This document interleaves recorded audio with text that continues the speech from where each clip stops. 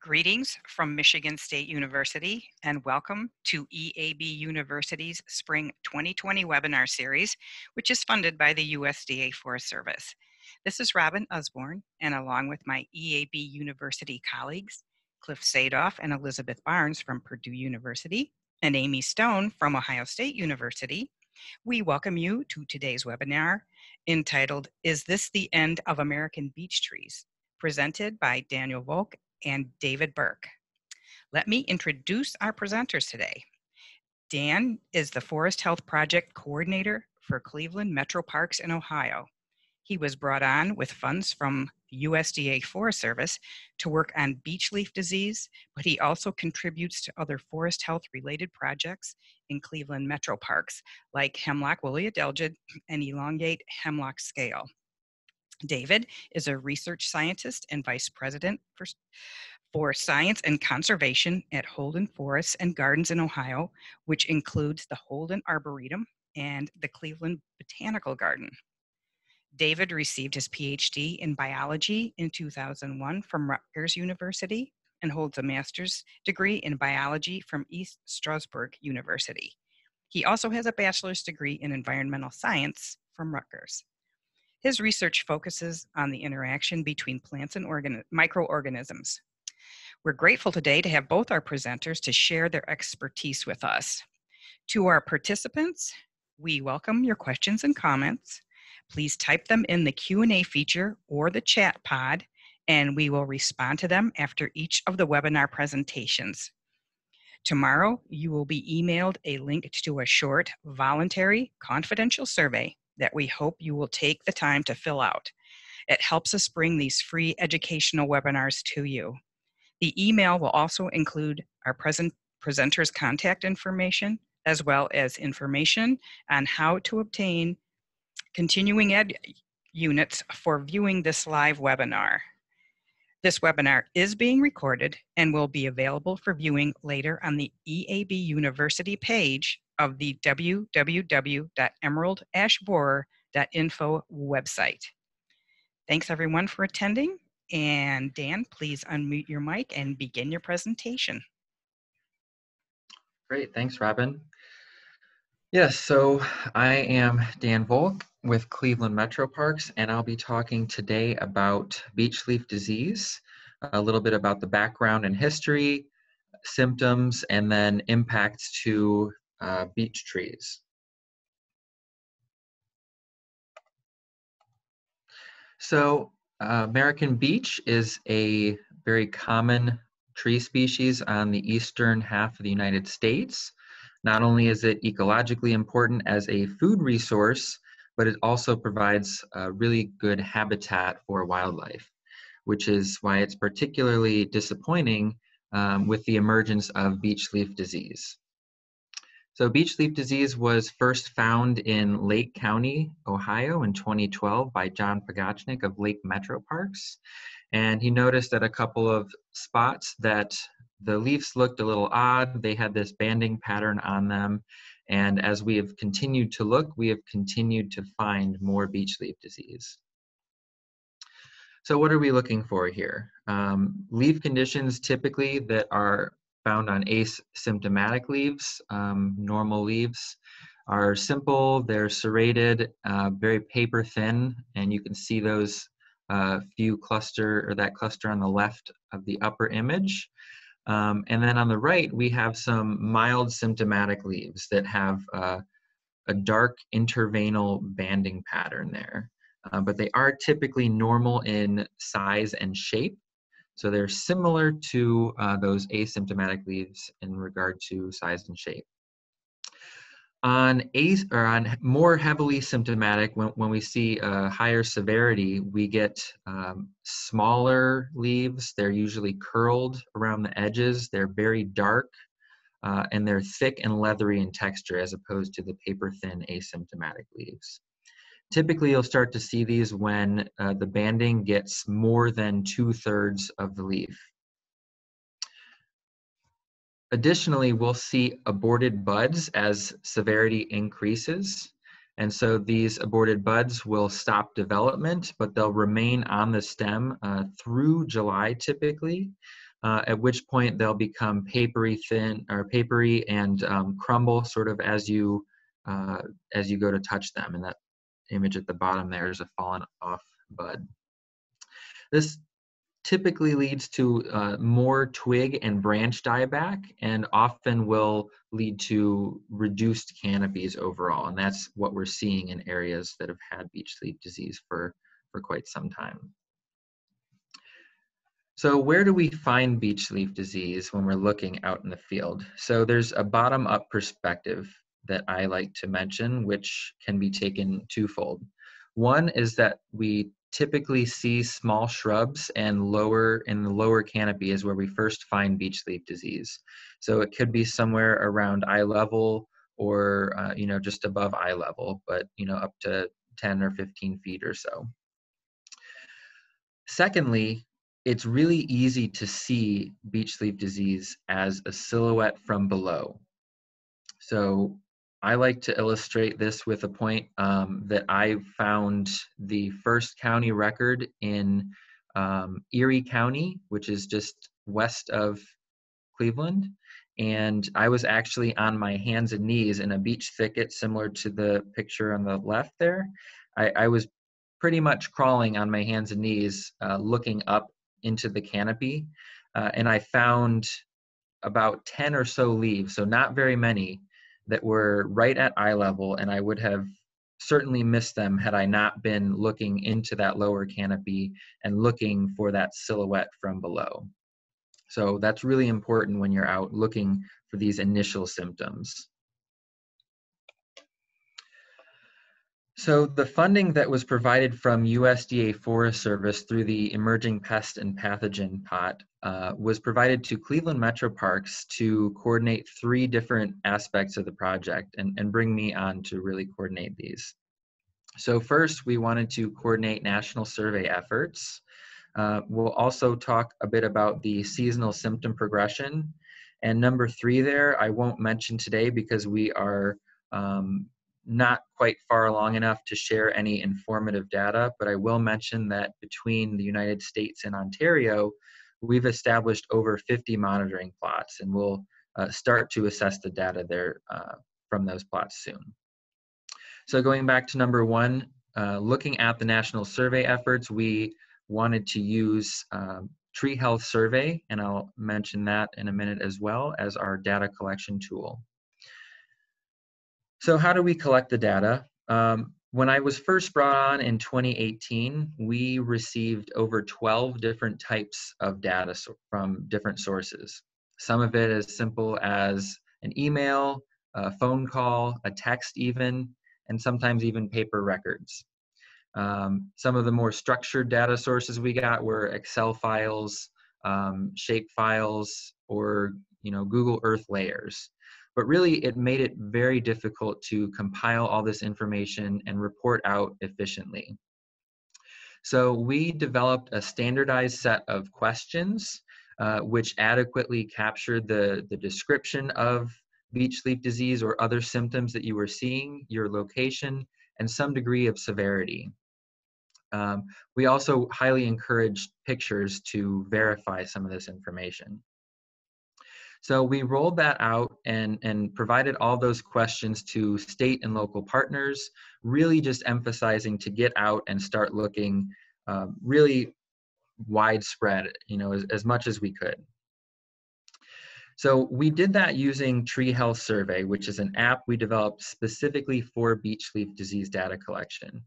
Now, some states already had data collection protocols in place, and that's quite all right to use those. But for some states that didn't have access to those, or other local partners that didn't have those same resources, we provided Tree Health Survey as a way to standardize our data collection and really maximize our efficiency so that we can report out any new findings, any new county records, or anything really interesting for beech leaf disease. So this is a quick view within our app. You've got several questions listed out here, and as you click on it, you can get not only a picture that describes the symptoms, but you can also get a description of what you're looking at. And so this can be useful, especially for citizen scientists that may not even be familiar with what a beech tree is. So we actually provide a tutorial and give some background information so that anyone can contribute to this study. And what we really emphasize is taking pictures, and those pictures and all the records that are associated with that observation are sent directly to me so that I can confirm what we're looking at there and make sure that it's not some sort of, herbicide or other insect damage that's occurring.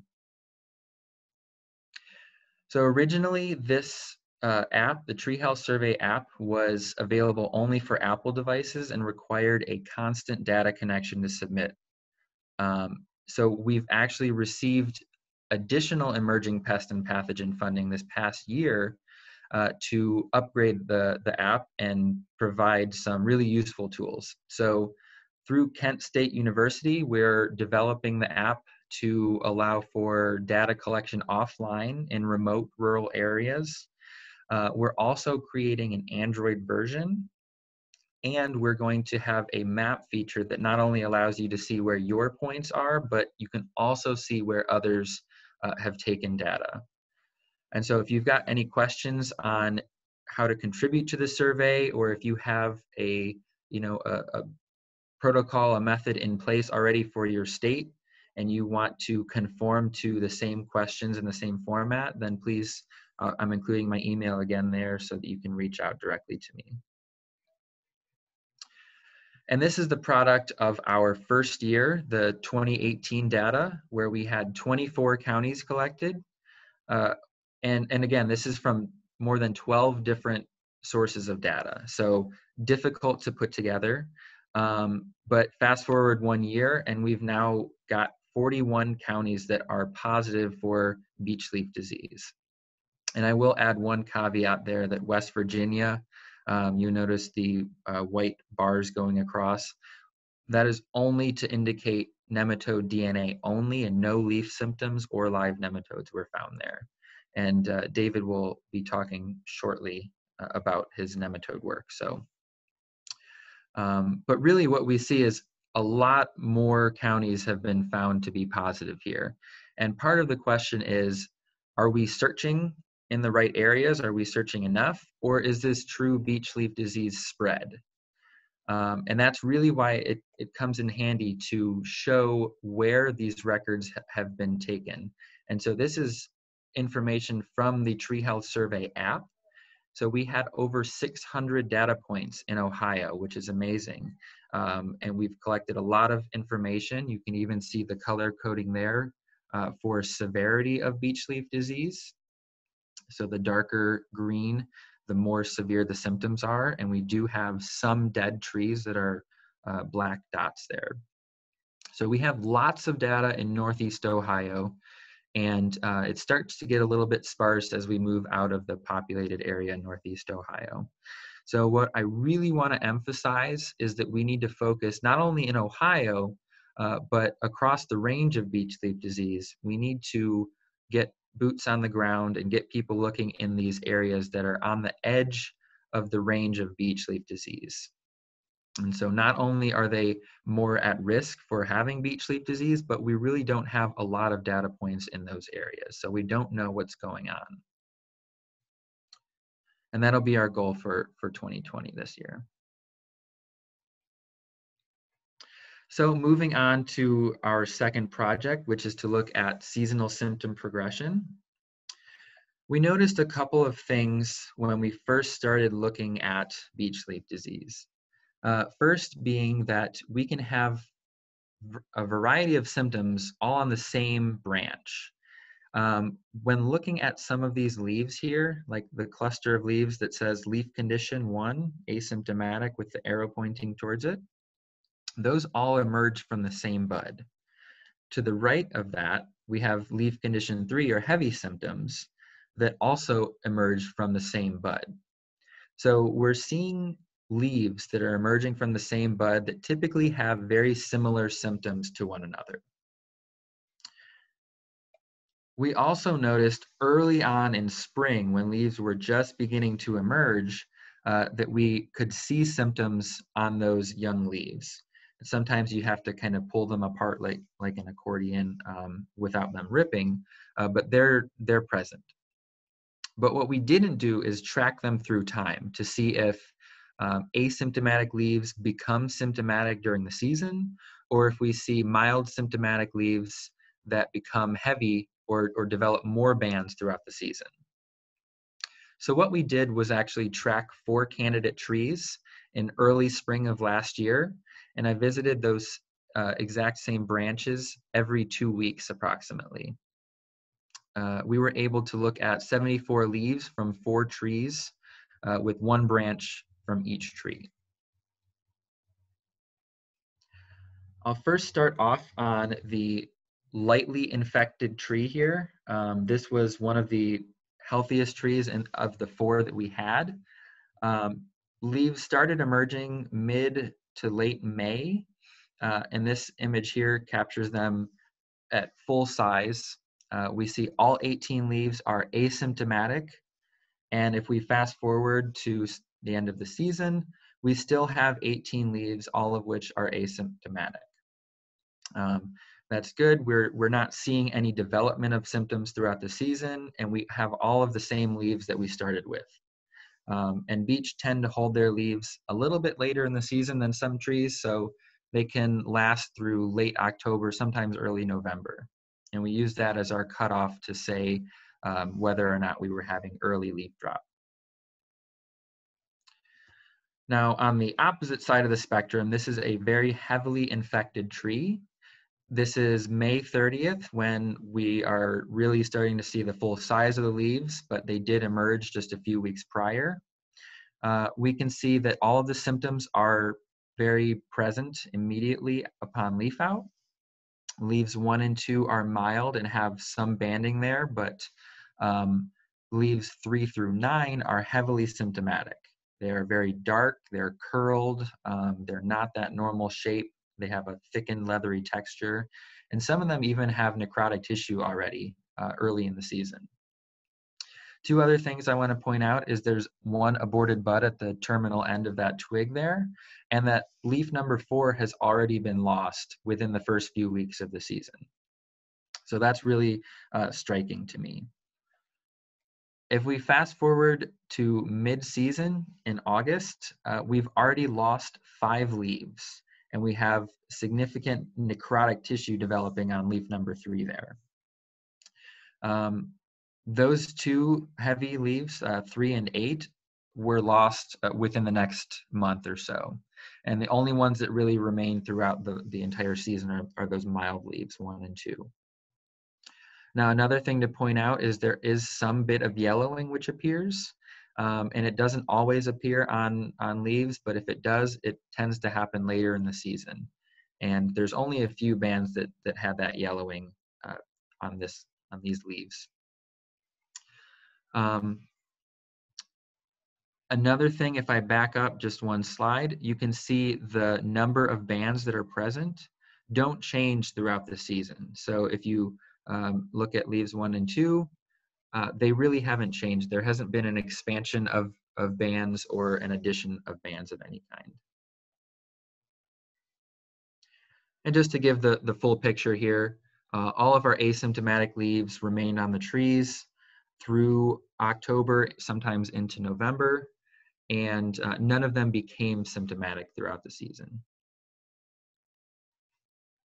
Our mild symptom leaves, we only had 1 that was lost from tree 3 that was between May and June, but other than that, they mostly remained on the branches, again, through normal senescence time in late October, early November.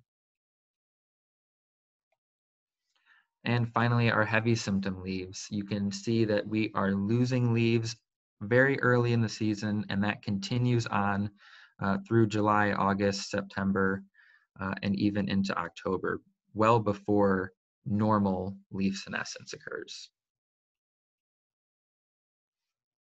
So overall, we found that yes, symptoms are obvious at leaf emergence, and that both asymptomatic and mild symptomatic leaves don't have any band development over the growing season. So if a leaf emerges asymptomatic, it remains asymptomatic. Or if it emerges with 3 bands, it continues to persist with only those 3 bands. The striking part here is that the heavy symptomatic leaves developed necrotic tissue, and a lot of them dropped off really early in the season, sometimes as early as June, whereas we didn't have any early leaf drop on healthy leaves. So now I want to turn to focus on some of the projects we've been doing at Cleveland Metroparks.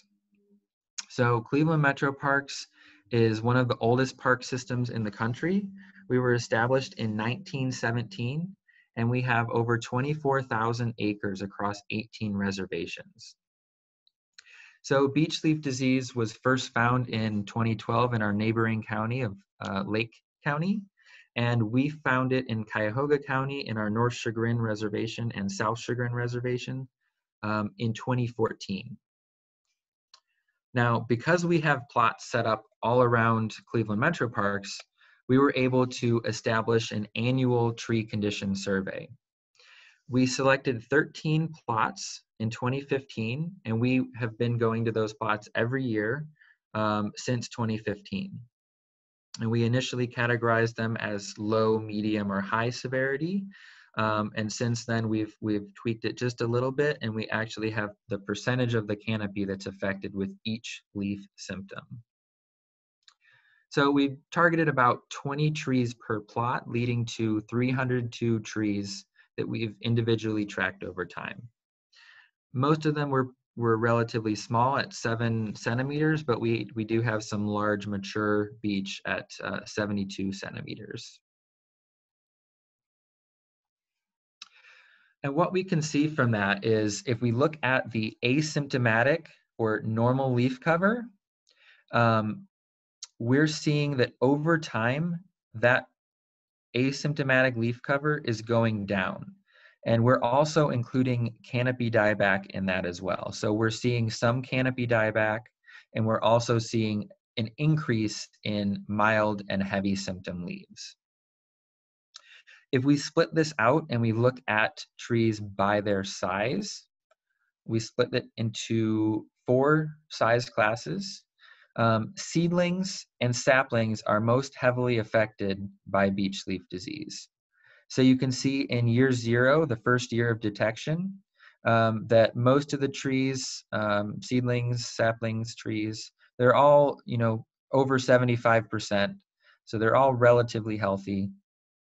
We go into year 1, not too much of a change, but between year 1 and 2, we start to see that decline for seedlings. And the same can be said for saplings as well. Now, year 4 and year 5 is where we start to see a lot of heavy decline in those smaller size classes. And the same is also then true for trees. Not much of a change in trees between years 2 and 3, but we're seeing a lot of decline in year 3, 4, and 5 for all of these size classes. Now, looking at the large trees that are over 8 inches in diameter, they are tending to hold on a little bit longer and do a little better than some of their smaller saplings and seedlings nearby. There's not much of a decline through the first 3 years of having beech leaf disease, and we do see a bit of a decline in years 4 and 5. Part of that is, again, from an increase in both mild and heavy symptoms, but also just a decline in canopy overall. And so I just want to share a couple of other topics that we don't have time to discuss today. We at Cleveland Metroparks have been able to track spread across the landscape through our county from 2014 to 2017. And that was because we've had plots that have been established well before beech leaf disease. And we know that we were out looking and haven't found it in those individual plots.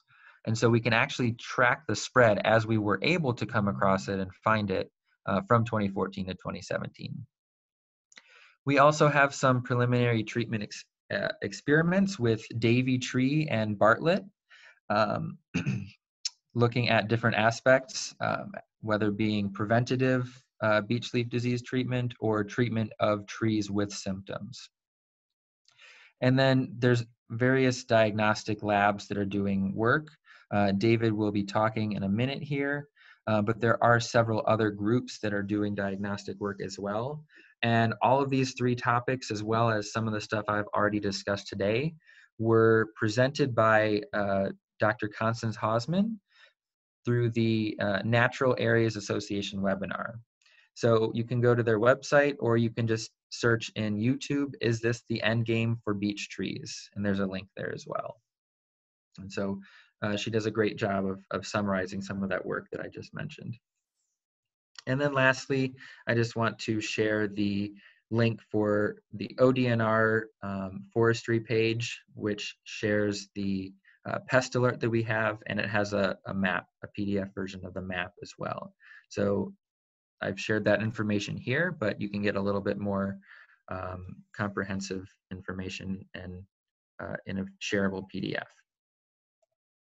So with that, I just want to thank the funding sources through the Forest Service and Cleveland Metroparks, as well as our support through fieldwork from LEAP, the Lake Erie Allegheny Partnership, who've done a wonderful job, a lot of local conservation organizations, and the ODNR Division of Forestry, again, a lot of work on the ground, getting surveys throughout Ohio, Kent State University for their work on the app development through Tree Health Survey, and then Ontario, who has been a good collaborative working group as well. And so with that, I am going to open up to a few questions. All right, thank you very much, Dan.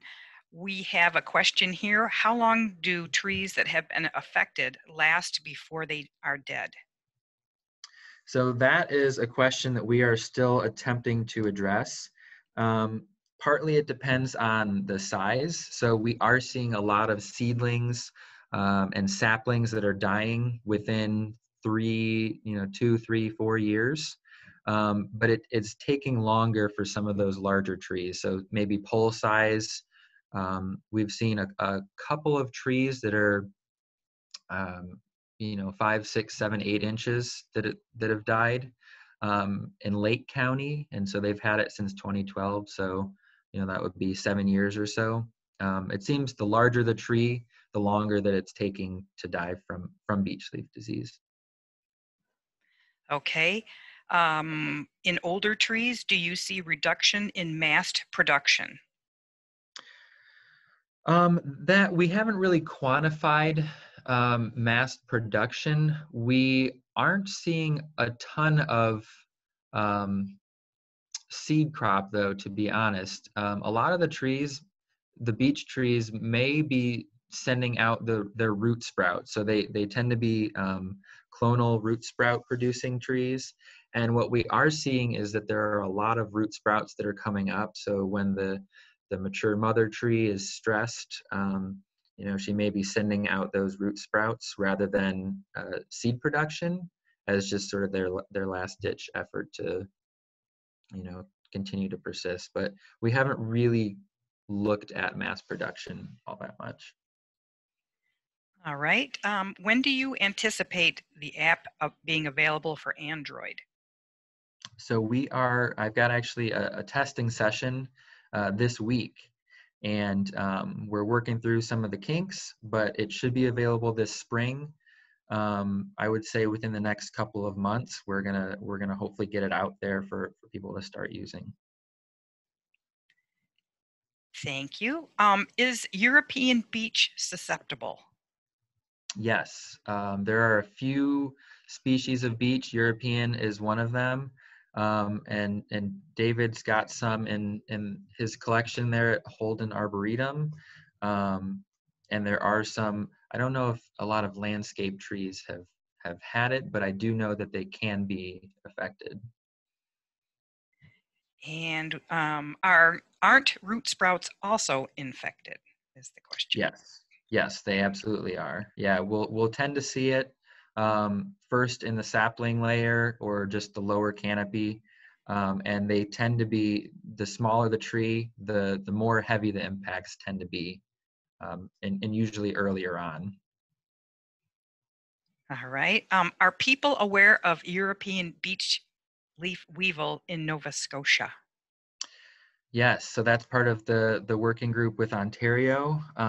They are aware of it, and we're with the monitoring program. We're starting those discussions about what is Canada going to do with the weevil, but also with beech leaf disease and beech bark disease, for that matter. So we are aware of it, but how all of these diseases are going to interact is still largely unknown, and that's part of what we hope to answer. All right. Are these symptoms similar to any other beech-specific disease symptoms? Yeah, we have, there's like a leaf curling aphid that it will develop. It's not quite dark banding, but it's kind of like a crinkled, and it kind of looks actually like shattered glass. So it does have a similar type of symptom between the lateral veins there. Not, Oh, and you'll also notice that the leaf margin is curled, whereas if it's mild symptoms here, they don't tend to be curled. They tend to be normal shape and size. all right. That looks like all the questions we have at this point. Oh, and I spoke too soon. Are you seeing similar symptoms in root sprouts of an infected host, i.e., parent is similarly severity? There's similar severity in the parent. No, actually, the parent trees tend to be, again, holding on quite a bit longer. They've got a much larger canopy, and even in really heavily infested areas in the lower canopy and the sapling layer, if you take binoculars and you look all the way up, and that's part of what we're doing for our surveys and our monitoring, is we're assessing the entire canopy. And when you look up to the very top, you can actually find a lot of healthy leaves. Maybe not a lot, but certainly there's more than would be in the understory in the sapling layer. So yeah, if you see saplings that are heavily affected, chances are the mature parent trees, you can find some healthy leaves up in the very upper portion of the canopy. All right. I think that is the end of the questions at this point.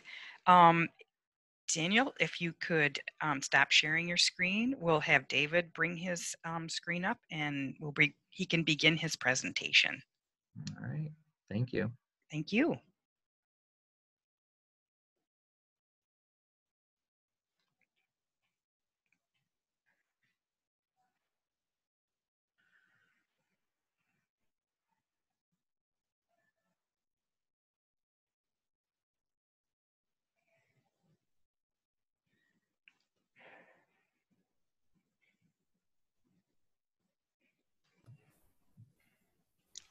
Okay.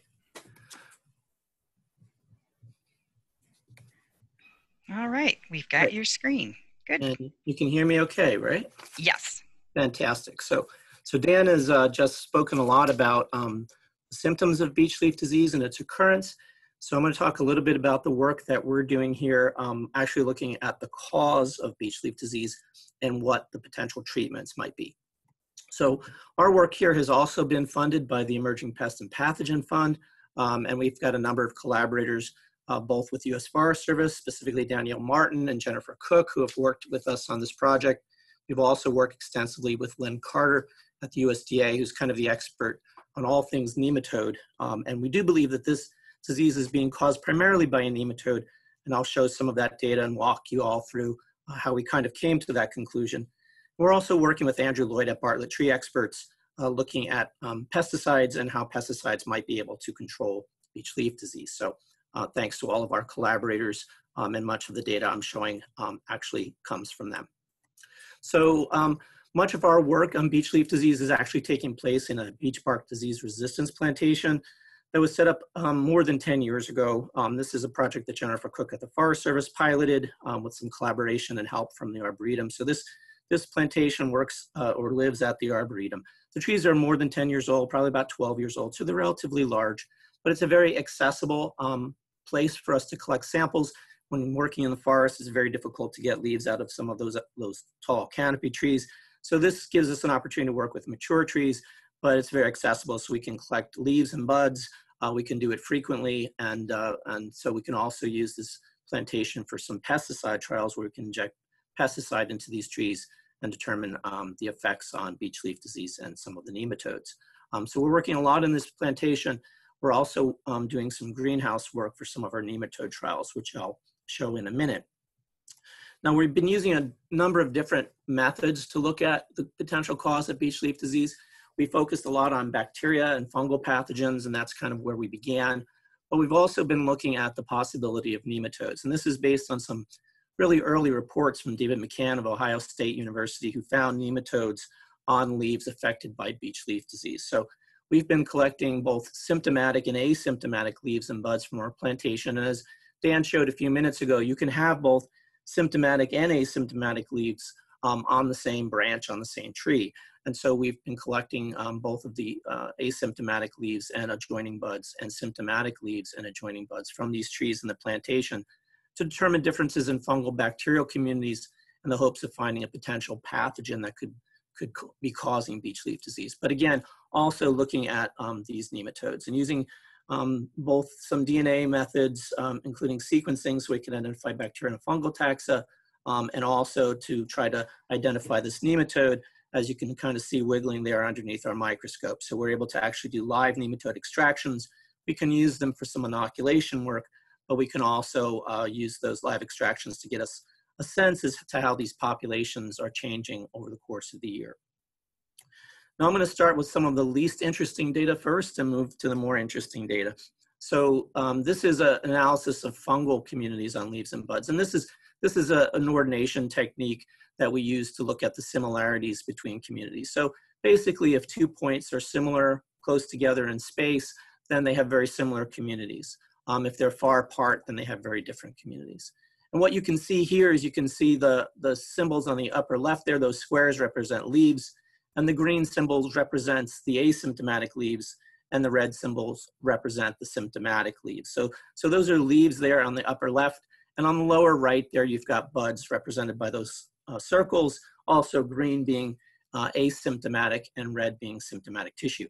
So what we can see here is that these fungal communities on leaves and buds, regardless of whether they're affected by beech leaf disease, they have very similar fungal communities. So this is suggesting to us that there's probably not a fungus or a fungal pathogen that's involved with beech leaf disease, since the communities on affected and unaffected tissue are the same. But we do see some differences between leaves and buds. So we've done some sequencing here to try to identify those differences in the communities. And what we find on the buds there on the upper part of the graph is that they tend to have a lot of sequences in the genus Tephrina. And Tephrina is a potential pathogen on members in the genus Prunus. It causes peach leaf curl, but it's not known to cause any types of diseases on beech trees. So we do have some potential pathogens there, but we don't think they're the cause of beech leaf disease. We also have some potential leaf spot pathogens, ramiolaria there on the lower part. We find on the leaves of many of these trees, but again, not really associated with beech leaf disease per se. We tend to find it throughout the plantation and throughout the leaves we've collected. So this gives some idea as to the types of conditions of leaves that we see within our plantation. As Dan was noting, there's differences in the degree of beech leaf disease, even on a particular branch. We see many of these different types of conditions on the leaves. Those leaves there on the lower left have sort of a round leaf spot, which could be coming from a fungal pathogen.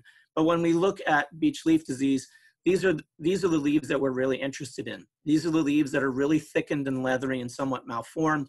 And these are also the leaves that we find nematodes in. None of the rest of those leaves actually contain nematodes, just that group there on the upper left. And so again, suggesting to us that maybe nematodes are in fact associated or causing beech leaf disease. Now we've done some similar types of work with bacterial communities, and we have a slightly different result. There on the left, we see the bud communities. And so we see that there are really no differences in the bacterial communities between buds that are associated with symptomatic or asymptomatic tissue. But there on the right, we see there's some differences in the bacterial communities on leaves, depending upon whether they have beech leaf disease or not. And so beech leaf disease, we do see differences in the bacterial communities on those leaves, depending upon whether they're symptomatic or asymptomatic. So there's a potential role, a possible role for bacteria in beech leaf disease. But when we look at our sequencing analysis, what we see here, you can see the asymptomatic leaves on the top and the symptomatic leaves on the bottom. What we see primarily in terms of differences are these groups here with the arrows. So especially that group over there on the far right, Wolbachia. So this is a bacterial group that's known to be an endosymbiont of insects, arthropods, as well as some nematodes. And so there are some nematodes that will contain Wolbachia as an endosymbiont. So the large number of clones in that library, and they're absent in libraries with asymptomatic leaves. We only find these in the libraries of symptomatic leaves. Those large numbers suggest to us that either the Wolbachia is present in the nematodes themselves, or it might be indicator of a vector of the nematodes, maybe an arthropod, an insect that could be carrying the nematodes from tree to tree. So we don't feel as though a bacteria is really causing beech leaf disease. We think there may be some association with bacteria and beech leaf disease, but we think based upon this analysis, we don't really see any bacterial pathogens associated with symptomatic leaves, but we see some groups that are interesting in terms of how they may be associated with a nematode or a potential vector of a nematode. So we have been looking at the nematode. We can extract nematodes from the tissue, live nematodes, and we've done some sequence analysis, and the nematode we're finding is actually Littleanchus crenate. So this is a nematode that was identified really about 2 years ago from beech in Japan. So it was found on Japanese beech. It was a Japanese group that identified this as really a new species at that point. So we think that this is the organism that's on these leaves, and a recent paper that's been accepted in forest pathology that Lynn Carter piloted is suggesting that this may be a new subspecies, which is being called Littleanchus crenate mccannii, after Dave McCain at Ohio State. So we believe that this nematode is causing the likely cause of beech leaf disease. And I'll show you why we've done that. We've done some work to try to close Cook's postulates, but also the detection of the nematode tends to increase with the severity of beech leaf disease. So there on the top panel, you can see that as the severity of the disease increases on these trees, going from sort of lightly affected to heavily affected, the percentage of tissue that we can detect nematodes on increases from about 45% to about 90%. And we can detect the nematodes both, as you see there on the lower panel, on symptomatic and asymptomatic leaves, for example. We tend to find much higher levels of the nematode. We tend to find much larger numbers of the buds affected by nematode than leaves during our sampling, which was October of 2017. So what we're seeing there is we're seeing much higher levels or much greater detection of nematodes in the buds, and that'll become clear in a few minutes. We think that the nematodes are actually overwintering in the buds, and they move from the leaves in the fall into the bud tissue. And so we think that that's one of the reasons why we're seeing much higher levels or greater detection of nematodes in the buds at that time of year. Now we've also been looking at populations of these nematodes. So we've been using this water extraction method. So we can a Barrowman funnel basically to have the nematodes kind of crawl out of the leaf tissue, and then we can separate them and we can count them underneath the microscope. And so this is showing the total number of live nematodes per gram of leaf tissue for 2 years. We began this in sort of early July, late June of 2018, and went through the end of the growing season. And we began again in 2019 with this work. And what you can see is that the numbers tend to be fairly low throughout much of the season. We have maybe about 100 nematodes per gram of leaf tissue through much of the year, but then the numbers tend to spike in late October. And even though this is 2 separate years, they were really consistent in terms of when those numbers started to peak, the 31st of October in 2018 and the 29th of October in 2019. And so we believe that this is because the nematodes, as their population begins to expand at that point, are leaving the leaves and they're actually entering the buds, and they overwinter in the buds. And they can cause damage in the buds over that period of time. So as those leaves begin to leaf out in the spring, the beech leaf disease symptoms are already apparent and obvious. So we've done some bud inoculation and leaf inoculation work, as I said, to try to close Cook's postulates and see if inoculating these nematodes onto trees that have no signs of beech leaf disease in the greenhouse could initiate symptoms. And so what we've done is we've done this both with dormant buds. We've done this twice. We've done this in October of 2018. That was the first trial where we inoculated both dormant buds and also leaves of healthy trees that have been kept in cold storage and leafed out late in the year. So we were able to inoculate the whole leaves as well. And then we did this again with dormant buds in April of 2019, again with trees that had gone through the dormancy period in the greenhouse and had no signs of beech leaf disease. And so we've done these inoculation work twice. Now, on the left there, you see one of the leaves that we typically inoculated. We surround it with a Kim wipe to keep it damp, place it in a plastic bag also so it stays damp to give the nematode an opportunity to enter. We haven't seen any signs of beech leaf disease on those leaf inoculations. They went for 5 months after nematode inoculation, and we saw no evidence of beech leaf disease on those leaves. But the buds is a different story. The bud there on the right was inoculated in the spring of this year, and what I'll show you here now is the results of those bud inoculations. So on the left, that's what the leaves look like after they leaf out when they've been inoculated with the nematodes. So they were inoculated in October of 2018, and then in the spring they leafed out. And where we applied nematodes, we have that dark banding that is characteristic of beech leaf disease. On the right there is a plant that we inoculated in the greenhouse in the spring of 2019, and about 2 weeks later, those buds opened up and also have beech leaf disease. So you can see some of that dark interveinal banding there, though it's not quite as distinctive as the picture on the left. So we believe that the nematode is required for beech leaf disease. Inoculating these dormant buds with the nematodes collected from the field does result in the development of beech leaf disease symptoms. And these buds, obviously, the damage is taking place in the bud, so that as the buds open and the leaves unfurl, you can already see the beech leaf disease symptoms there.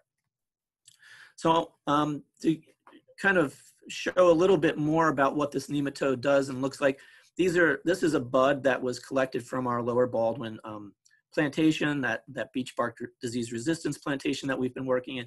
And you can see the hole on the bottom there.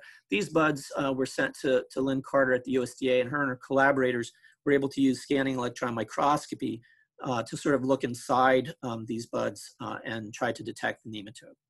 And so this is the result of, these are some of those images that they developed. So you can see both there on the left and also there on the upper right, what these nematodes look like in the dormant buds. So they are present in the dormant buds in spring. Like I said, we believe that they're overwintering and also causing damage in those buds during that period of time, either late in the fall or early in the spring, but they're causing some of this damage in the bud itself. These are also some scanning electron microscope pictures of, on the left, what a healthy leaf looks like without beech leaf disease. And so you can see the palisade layer and the mesophyll there. They look very happy, very, very nice looking leaf. There on the lower right, you can see a leaf with beech leaf disease. And so it looks a little bit like a grenade went off inside that mesophyll tissue. It's disorganized, obviously it's damaged severely. And when you kind of zoom in on it, you can actually see some of the nematodes in that damaged tissue. And it's a little bit hard to see here. If you squint, you can see some of those nematodes, but this is sort of a false color image of what the nematode looks like within some of that damaged mesophyll tissue. So again, we think that the nematode is required for beech leaf disease. It may not be sufficient. There may be a bacterial component to this as well, where bacteria may be acting as secondary pathogens, or they could be working in tandem with the nematode to cause the damage that we're seeing. But we do believe that the nematode is required for beech leaf disease, and without the nematode, you would not have beech leaf disease. So some of our work now is moving on to potential vectors. We think that once the nematode is present within the tree, it can maintain itself within the tree by moving from the leaves to the buds in October. And so it can colonize those buds and overwinter. The question becomes, how is it moving regionally? How is it moving from tree to tree or forest to forest? So some of the work has focused in on birds as potential vectors. Some birds will eat beech buds, and so it's possible that if they eat infected buds, as they defecate, some of those eggs can come out and basically affect a new tree. It's also possible that insects, especially mites, might be carrying these nematodes about. Like I said earlier, we do find that bacterial group Wolbachia present on symptomatic leaves. They are known to be insect endosymbionts, and so it may be that they're an indicator of the vector of this nematode. And so this is another short video of a mite that Lynn Carter and Ron Ochoa collected here at Holden. And if you look closely as this video plays, you'll be able to see the mite sort of moving around. You can see its legs there on the left, and you'll see a nematode kind of stick its little head out there. So these nematodes are entrained within the mites on their legs. And so we think that there it comes out right there. We think that these nematodes are potentially being carried by mites, and that could be how it's spreading from forest to forest and throughout the region. Now, we've worked with Bartlett tree a little bit as well, looking at potential control, focusing on the nematode. And so we're looking at emabectin benzoate products. And so this is the result, a preliminary result from some of the data Andrew Lloyd collected at our plantation. So the trees there were injected with these products in the fall of 2018, and then these leaves were collected in 2019 to look for the presence of the nematode. And so both of those products, their Triage G4 and Triage R10, both had reduced nematode presence significantly in those trees. And I think the difference between those two products is the percent of active ingredient. So I think G4 has about 4% active ingredient, and I believe R10 has about 8% active ingredient.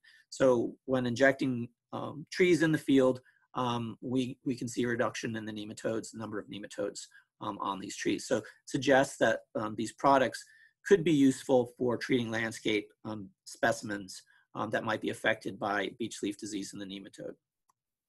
And again, some data from Andrew at Bartlett Tree Experts looking at emabectin benzoate in vitro. So can this product in the laboratory increase mortality of the nematode? And in fact, it can. So as you can see there from those upper bars, mortality increases dramatically to about 80%, 100% in some of these treatments. And so it indicates that even in the laboratory, emabectin benzoate can kill these nematodes. And so this might be an effective control measure for beech leaf disease, at least for landscape specimens.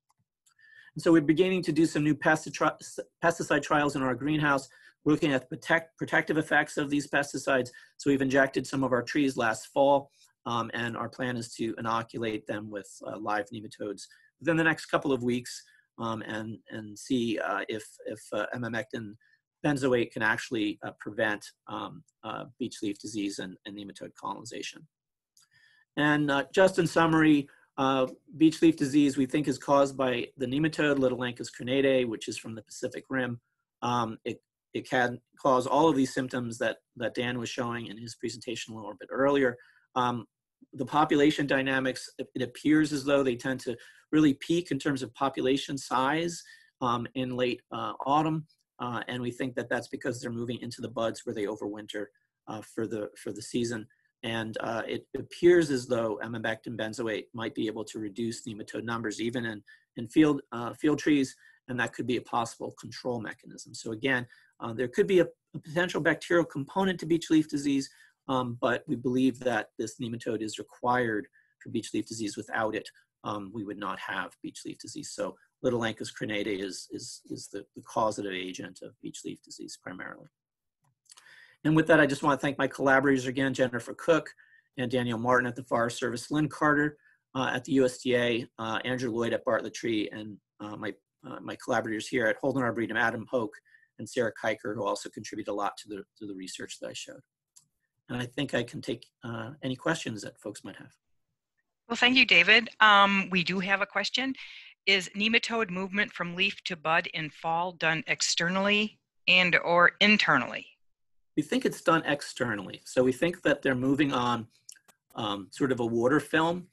Many of these foliar nematodes require a water film to be able to move and colonize new tissue. So in some ways, the autumn is a good time to do that. We have a lot of very dewy mornings, so a lot of the leaves and the tissue tends to be wet. So we think that they're able to move that way.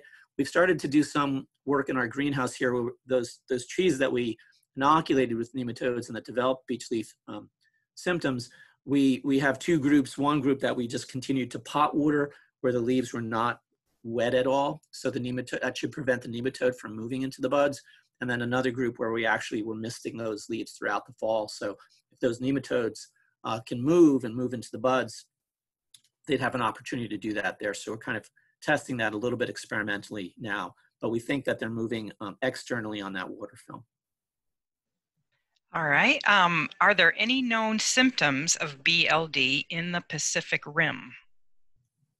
So the Japanese beech that were examined initially a couple of years ago, they have a similar but different pattern. So they have what they refer to as galls. It's sort of really an intervanal yellowing of the tissue. So it doesn't really look like a traditional gall, but it's sort of an intervanal yellowing that happens. What we're seeing is more of this intervanal darkening, but later in the fall, many of those leaves will develop that sort of intervanal yellowing as well. So the pattern of symptoms there was different, but similar in some respects. All right. How far are nematodes moving within one tree? Well, we're not sure. We think that the nematodes, they're obviously quite small. So we think that they're probably moving from the bud, or from the leaf, I should say, into the adjacent dormant bud. Now, it's also possible that as rain falls, if those nematodes are on the outside of those leaves as they're moving, as that rain falls, it could wash them off onto other leaves lower in the canopy. So how far they can move would depend upon those conditions. In terms of, sort of independent movement, they're probably going from those leaves into the buds for sure. But it's possible that rainfall or water moving through the canopy could also wash them off of surfaces and put them onto other surfaces where they can colonize naive tissue. How does nematode cause total disintegration of the mesophyll cells? Does it have a stylet or a chewing mouth part? I believe it has a chewing mouth part, but it's feeding within that mesophyll tissue.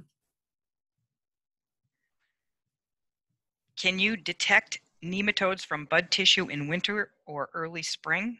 Yes, so we can collect bud tissue in winter, and we can do extractions, and we will be able to get live nematodes. We can also do it in spring as well, and we've used those nematodes that we extracted from tissue in March to actually do some of those inoculations in the greenhouse. Okay. Right now, one more question. Hold on just a sec. Could the presence of BLD in root sprouts indicate that the parent tree is already affected and extending to the sprouts from there, meaning internal movement is happening? I don't know. Our kind of working idea is that it's not really moving internally through like the vascular tissue, but it's actually moving externally from the leaves to the buds. And so those root sprouts, if the adult tree, the parent tree is affected, as rainfall washes through the canopy, it's possible that some of those nematodes could then wash onto those root sprouts. The root sprouts are probably at sort of greater risk of infection or disease progression because the nematodes probably prefer it a little dark and damp. And so many of the trees that we see at our plantation, at least at first glance on the outside, you don't see a lot of beech leaf disease on the outer branches and leaves. But when you get up to the tree and you look, you see that the interior is very, very often heavily colonized and infected. So it may be that the degree of light, the degree of moisture and dampness contributes to the success of the nematode. And so the understory plants are the understory trees, whether they be root sprouts or saplings, they seem to be very heavily impacted, probably because of the damper, somewhat darker conditions that you get in the subcanopy and the understory. All right, is it in Indiana? I don't believe we've detected it in Indiana. So referring to sort of Dan's map there, we haven't detected it in Indiana. At least we have had samples sent to us from a number of different locations where the Forest Service has beech plantations. We haven't detected anything from Indiana. Okay, I have a question. I think this is a question, or maybe it's a comment from Faith Campbell. It says, detection has been done by amateurs in Connecticut. So I'm not sure if it has. So I'm not sure how the detection in Connecticut was determined. We've collected samples. The West Virginia sample that Dan showed on his map was a sample that came to us by way of the Forest Service. So we haven't been able to detect live nematodes in that sample, that tree, but we were able to amplify the DNA of the nematode, and when we sequenced it. So anything that we do in terms of the DNA methods, we amplify the DNA and then we sequence it to confirm it. So we were able to confirm that it was Litolanchus crenatae from that West Virginia plantation, but it was just the one sample. We were unable to confirm live nematodes there. So we've had a number of samples from Pennsylvania, Allegheny National Forest, and so those samples have nematodes. And we've also collected some samples. We've had some samples sent to us from Michigan. So at least one site in Michigan also had, we were also able to detect nematodes using these DNA methods. But the Connecticut samples, I'm not sure. Okay, and Faith now says homeowners have contacted her and she puts them in touch with the Connecticut authorities.